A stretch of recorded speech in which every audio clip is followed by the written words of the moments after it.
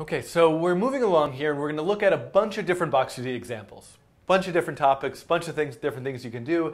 And each video hopefully will be somewhat short, just touch on a key concept in Box2D, look at the code example, move on to the next one. So one of the things we missed, if you recall from our first Box2D scenario, is we figured out how we could make our objects move around and respond to Box2D physics. What if we want an object that doesn't move? What if we want a fixed object? We can see two scenarios of that here. One is, look at these platforms. These are actually shapes, bodies that don't move, static bodies. And the second one is actually this thing called a chain shape, which is allowing us to make this kind of terrain-like thing. So in this video, we're just going to look at both of these, talk them through, and kind of quickly look at the code. So the good news is this one, incredibly simple. So if you remember, we had these steps, right?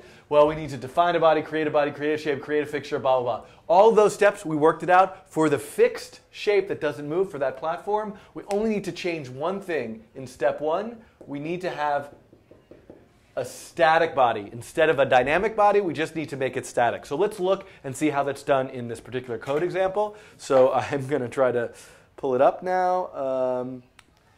Here it is. So if we look at it, so remember, one of the things I want to point out about this, by the way, is this example also has a box. And I'm just pointing out a small little detail, which is that all of that code for all those 5 steps, which we do in the constructor, sometimes it's a little useful just to make a little function that kind of takes care of all that. So this example actually has a make body function. And if I scroll down into the make body function, you'll see highlighted here this key line of code. The type of this body is dynamic. And that's for all these squares that are moving around the screen. But what about for these platforms? If we go into the boundary class is very similar. The only difference is the body type is static. So you can make objects with a dynamic body type or a static body type. The static ones won't move. So if you're making pinball and all of the bumpers are static and they don't move, those would all be static body types. So that's really easy. Now, this one is a bit more complex. So for this type of scenario where you want to make a terrain or a chain, an edge, some type of surface that has an edge that cannot be penetrated, this is a scenario where we are making, it's a static body, but the way that this is defined is with a shape, a particular kind of shape, and that kind of shape is called a chain shape. So we're in the right place here. If we look through all these steps, this is the only step in the scenario that we're modifying. So we're making a body, we're defining the body, creating the body, we've got to make the fixture, all of those parameters, and attach the shape to the body, but create shape is what we're going to change. And the kind of shape we're going to make is a chain shape. So our first line of code for that section would just look something like this. Creating a chain shape object. That's what we're going to do. Instead of a polygon shape, chain shape. Got it? Okay, so how do we make, so polygon shape, well, remember we did set as box and we gave it a width and a height. A chain shape is kind of an interesting thing. So let's just look at this scenario where we have, this is much like that game, I don't know if you ever played the game Tiny Wings, where you have this nice terrain that the birds kind of like scoot along and jump up and fly, right? What if you wanted to create a terrain like this? Well, in order to do that, you would want to know what are all of the points along this path? What are all of these vertices? And it turns out to make a chain shape, what you need is an array of vec2 objects that define all of those vertices along the path. So if I were to make a vec2 object, and I can call this vertices, and I were to say, I'm going to have 3 vertices in my array of vec2 objects, all I would need to do is say, hey, let me give vertex 0 something, vertex 1 something, vertex 2 something. So we make a chain shape, we make an array of vertices, and then, I ran out of room, we're going to stick those vertices into the chain shape. So that's the process. Now, one thing that's very important here is, remember something important there. One thing that's important, remember something important. One thing that we cannot forget is, what type of coordinates do we need to put here? World coordinates. So we might know the pixels of our terrain. We need to convert those from pixels to world before we stick them in the array and before they go into the chain shape. So let's go take a look at that example and see exactly how this is implemented. So here's the code for the actual example that's running this particular sketch.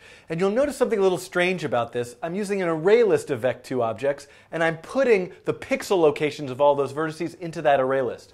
So what gives, right?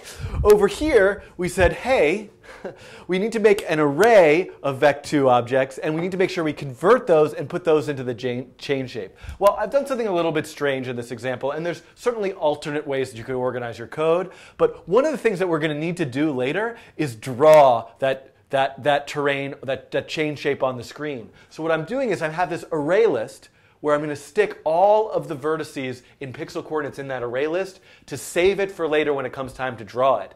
But when I create the shape, the chain that's actually going to be in the Box2D world so that Box2D can compute the physics, that's when you'll see here, if I scroll down a little bit, here what we're doing is we're saying, hey, let's make an array the same size of our array list, and let's take every vertex from the array list, convert it to world coordinates, and put it in that array, and that's what we'll make the chain with. So this is kind of redundant. We have two arrays, one for the pixel versions, one for the world versions. But I find that useful that you don't have to then later be converting back and forth. If we just keep track of both in two separate arrays, the chain shape knows the world coordinates, the array list knows the pixel coordinates, it makes things sort of simple. So you can see here we're making the chain shape, we're making the array, and then here's the function, create chain with that array. And this is a little bit redundant, but we're also telling it, hey, we want to use the entire array. So in theory, you have to give it the array of vertices for that chain shape, as well as how much of the array you want to use, in this case, the entire length of the array.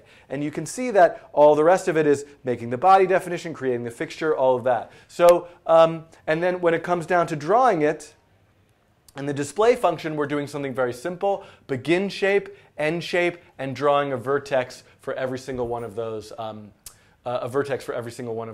spots in the chain shape. Okay, so these are two ways that you can create static objects in Box2D. One is with bodies that are fixed, that are static. And the other is with a chain shape. So two exercises you can think of doing. One is, hey, try to make one where those platforms aren't flat but at an angle. How do you set the initial angle of a body and make sure you draw it at the right angle? Give that a try. And another exercise you could do is, this is just hard-coded values for the vertices, but what if you used a sine wave? How would you create a, and I'm going to, if I was faster on the draw here, I would have had this ready, but how would you do something like this, where this is a very tiny window, I apologize for that, where the edge is actually a sine wave? Or could you use Perlin noise to create a mountainous-like terrain? Or how would you even do something where you create this nice, Perlin noise to create something like this, like the terrain and something like tiny wings? So give those things a try. There's answers that you'll find in the GitHub repository. If there's not, send me an email or write a comment. And the next video we're going to look at, I think we're going to look at making more complex forms, either custom polygons or bodies that are made up of multiple shapes.